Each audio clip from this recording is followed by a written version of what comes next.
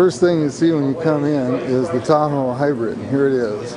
Same platform as the H2. This is the E-Flex? This is the Volt. And that's the plug here? Yep. Where are the batteries? Inside. On the floorboard.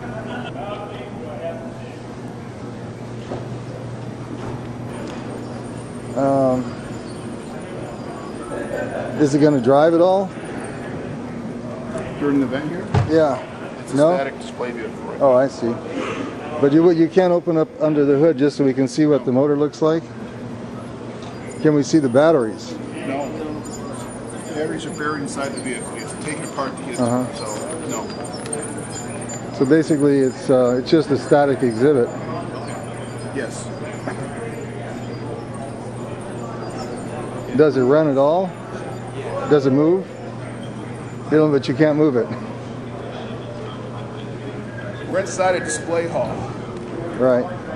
But it's a zero emission vehicle, you know, you can, unlike my electric car, I could drive it in here. And this is the interior of the Volt. The Volt. Yeah, they won't let us look at the actual one that's over there. Yeah. They won't open up the hood.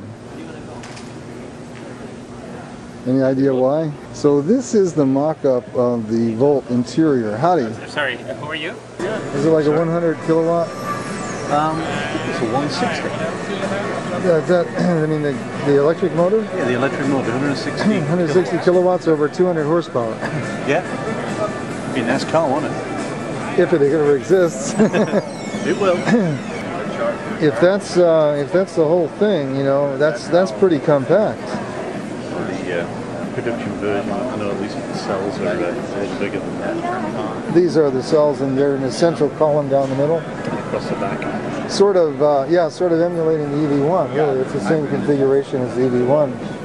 I was wondering why they didn't just use the same drivetrain as the EV1. But how do they do the differential on this? I don't see the differential. I don't know. Is an internal differential inside the motor there? Or? I seriously doubt it. But then it might just be a mock-up because it doesn't have... Well, I guarantee you it's a mock-up. Okay. So basically, and also there's no smog gear on it. So basically this is just for show. It's like, this is what it would look like if it were done.